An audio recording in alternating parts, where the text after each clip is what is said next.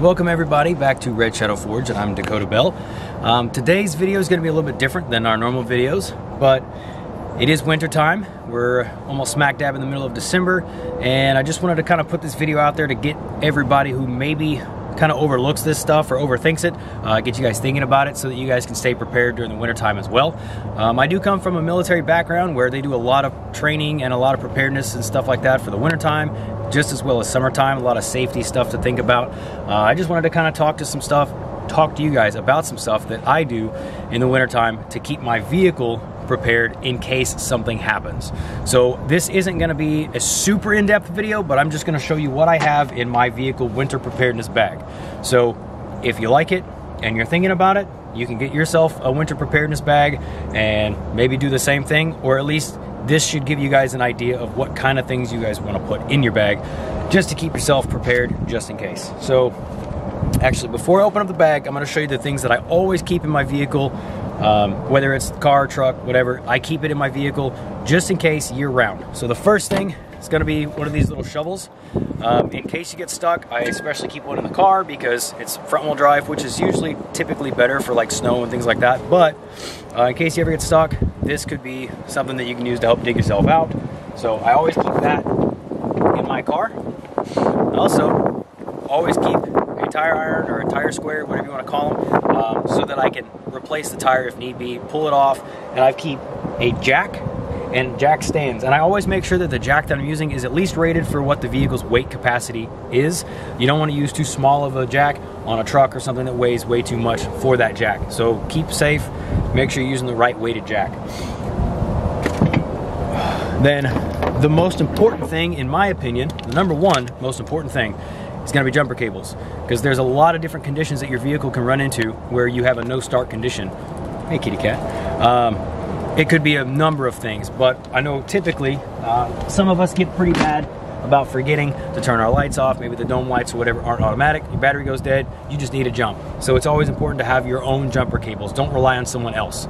Always rely on yourself. Then lastly, on the things I always keep in my vehicle, water.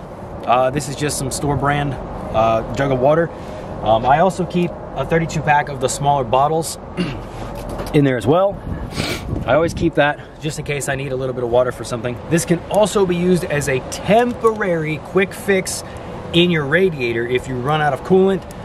It will not last a long time, but it should help you get from point A to at least point A, point 5 or something, like not all the way to B, but it could get you a little bit further, maybe to a service station or something like that in your radiator if you have enough water to put in there. So let me go ahead and jump into the bag. Now this is the stuff that I just keep in here for wintertime. There's a few tools that are in here that you can keep in your vehicle year round. It's not a bad idea, but for this bag's purposes, or this winter preparedness bag, I just got this together for the wintertime.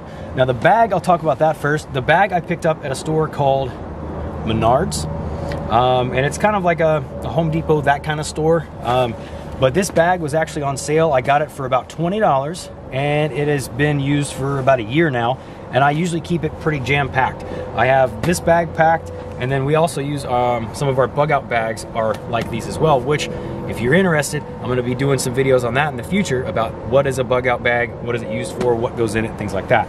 Let me jump back to this. So the first thing I have on here, hanging on the bag, is a whistle. It's a very high-pitched whistle, but it can be heard from very far away.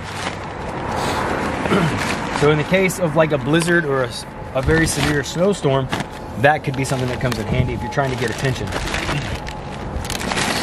All right. Reposition this real quick. Stay. Okay. So in this first little bag, like I said, this is kind of like an it is an emergency situation. So I didn't need any like super tough, durable bags to be holding this stuff. It's just in case I have to use it, it's there, just to kind of help organize it a little bit. So first thing we're looking at is a flashlight. It's got two different light settings on it. You click it once, it's a little bit brighter. You click it twice, it's a little bit dimmer, but either one can be used. A pair of scissors for any case that you might need them. If you don't have a pocket knife or something, which I also have one of those, I'm a very firm believer in redundancy. So if you have one knife just for utility purposes, if you need to cut something or use it as a tool, you should have a second one in case the first one breaks. So I do have another pocket knife to go along with the scissors. I have some tape. Now this is just a roll of electrical tape, and it's actually kind of a generic brand. It's one of those last minute, worst case scenarios. You can use it. If you have to use a lot, use a lot. I would recommend, and I don't have it in here now, but I would recommend throwing in a roll of duct tape. Duct tape can fix hoses and things like that on your vehicle if they burst, and that again will get you to the next service station hopefully. So this is a torch lighter, just a small lighter that's a little bit more reliable, holds a little bit more fuel than one of these, but like I said, redundancy. So there's another little lighter, and then matches. Rule of 3 on those. For fire starting, I always go with the rule of 3. So in all of my bags and things like that, I will have 3 different ways to start a fire to keep warm, because fire is so important. These are 2 different size screwdrivers. I've got a flathead and a Phillips. And then I've also got even smaller ones, because the car has some smaller connections and smaller screws and things like that. So I carry 2 different sizes of screwdrivers. A pair of pliers. You can never go wrong with having a pair of these in any kind of emergency situation. They can be used for lots of stuff. And I went with needle-nose pliers so that they could be multi-purpose basically. I mean, even if you had a splinter, you can use those because the tip is small enough you could pull out a splinter. So it's just another good tool to have.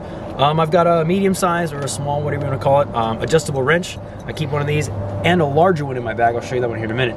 But instead of carrying around a whole socket set and, you know, things like that, you can just carry one of these around and this should get the job done, at least, you know, for a quick fix. And then I also have a headlamp. It's got 3 different light settings. Lights up the center, lights up the sides, and then lights up all 3. So this stuff, I got these for about $2, again, at Menards. It's one of those things where they had just a big bin of them for sale, and I was like, you know what? Sure. I've got 2 of those pretty much everywhere, just because I know they're cheaper.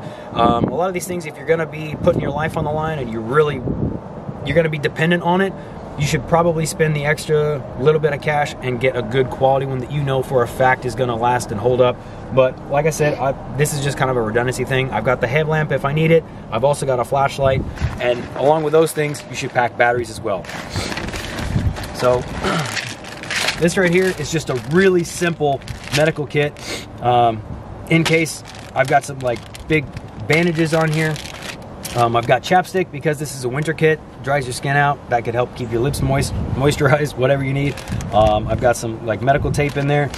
And then this is the big one for me. I put some generic brand of Excedrin, basically. It's just headache relief. Cold weather tends to give me a headache. So that's one of those things that is personalized to me. I know that I get headaches in the cold if I'm out too long. And if I'm stranded somewhere waiting for a tow or waiting for another ride to pick me up or something like that, or even worse, I don't know when I'm gonna be able to get unstranded. If I get a headache, that's gonna make my life a little bit easier if I can alleviate that headache. This right here, super primitive. It's just a can of hearty bean and ham soup. I don't know how long, if I were to get stranded, I don't know how long I would be stranded. So I went ahead and just threw in something to eat. It's got some good protein in it. It's got some calories to it. So that should at least sustain me for a while if I'm stuck for a very long time. Socks. You learn this in the military. You can never change your socks too many times. I put the socks in there because A, this is winter. This is a winter preparedness kit. So if you're too cold, you could add a second layer of socks, or even smarter, in my opinion, would be to just swap them out. You're cold, your feet sweat because they're tied up in boots or whatever have you. And then if you have to get out and you try to get your vehicle unstuck and you're in the mud or snow, you get your boots wet, your shoes wet, whatever, you need to change your socks, because sitting there with wet feet can actually cause more harm than good. And nobody likes wet feet, especially in the cold. A good thick Sharpie. This is a new Sharpie. Don't throw in an old used one, because odds are it's going to start writing and then it'll just burn up on you. So I got a thick Sharpie in here so that I can write whatever I need to write. There's also a notepad in there that goes with. I threw in a thick pair of work pants. You know, I call them work pants. That's just to add another layer of warmth. If you're stuck and your car won't start, you're not going to be getting any warmer, because that heat will just dissipate after a while. So an extra pair of pants could be beneficial, or if you ever have to leave your vehicle, which is not recommended, if you ever have to leave your vehicle, you had at least an extra layer on. This is the bigger adjustable wrench that I was talking about. Let's see. Oh, and look at that. There's the notebook that I was talking about. You can write notes on what time you crashed or what time you got to wherever you were. Write your name, your information, your address, your phone number, any of that stuff. Who to contact if you have to leave your vehicle. You know, use some of the tape and secure this to the inside window of your vehicle or something like that so it won't get damaged. That's just another emergency contact that could be used in efforts to help find you. Now I put these in here. These are just some tapered candles. They were $1 or $1 at the dollar store basically. I wouldn't exactly recommend tapered candles, especially if it's going to be a high wind environment, but I just threw them in there so that you guys would think to put candles in your stuff. They could be tea light candles, or you know, pillar, like the round big ones, or even just a scented candle, doesn't matter. But something to help provide a little bit of warmth and light. You'd be amazed that if this car was stranded and I had a decent sized candle inside, A, it's gonna light up the whole car even if I'm covered in snow, but B, it will actually help provide a lot of warmth. And then if you were able to, I would definitely crack a window for a little while, let some of that exhaust out, that smoke and stuff. But anyway, the last thing, actually, I'll save that for the last thing. We come to the side pockets real quick. Now, if your vehicle is still operating, or if you still have some battery life, and you're able, you have cell service or whatever, you're able to make an emergency phone call, but your phone's almost dead, like every horror movie ever, carry an extra battery charger, or not battery charger, but an extra car phone charger for your cell phone, so that you can use that to be contacted or to contact emergency help if need be. And then over here, oh, I should have thrown these first.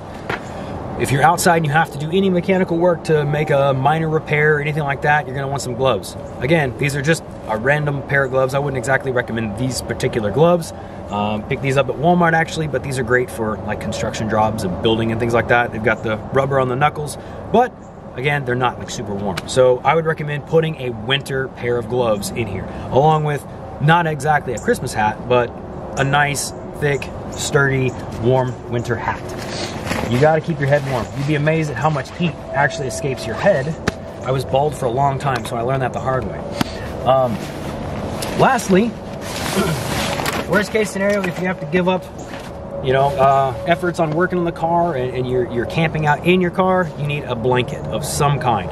This one is actually a sleeping bag rated for up to 20 or down to 20 degrees.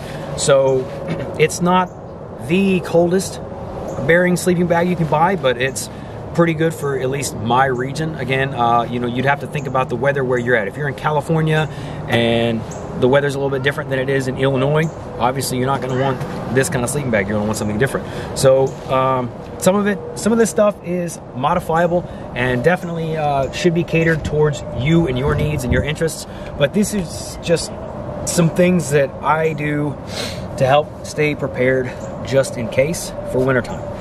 There's a ton of these videos going around on YouTube. If this kind of sparks an interest, like, wait a second, that's a good idea. I want to get prepared for stuff. I want to get prepared for winter or summer or whatever the case may be. Let me know. We'll talk about it more. This is something that I'm very passionate about. I don't like to be caught, you know, unprepared for stuff. So I take this very seriously. So if you guys would like to talk more about it, please let me know. And coffee is the same as well. So we love talking about stuff like this. Please let us know what you think in the comments, and don't forget to like, share, and subscribe. And I hope that this sparked something inside you so you guys get prepared as well for the wintertime. Get yourself a winter preparedness bag in your vehicle. Thank you guys for watching.